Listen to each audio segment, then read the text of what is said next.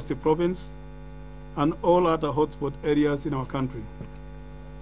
About 400 officers are being flown to Mombasa this morning, and some of them are about to arrive. All officers are under firm instructions to be keen and on the lookout for any possible assailant's attack.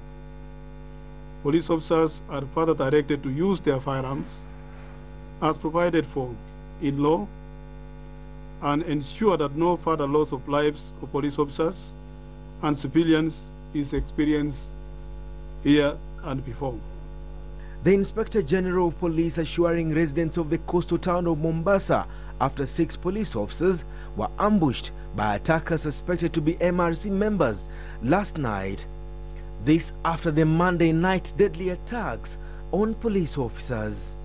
Members of the public are called upon to come out in large numbers to exercise their democratic right, and by around 5 today, majority of the members will have already cast their votes, electing the leaders of their choice.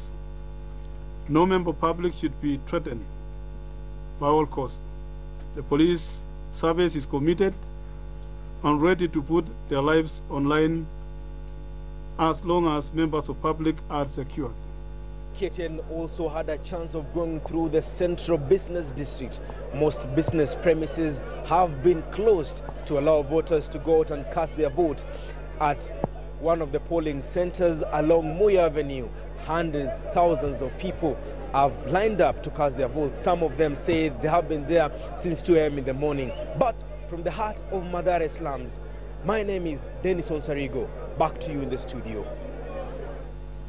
Many thanks, Dennis Onsarigo. And that was the Inspector General of Police, David Kimaiyo, giving his assurances to the country that indeed there will be peace. As we mentioned earlier, there are more than 90,000 security officers deployed across the country.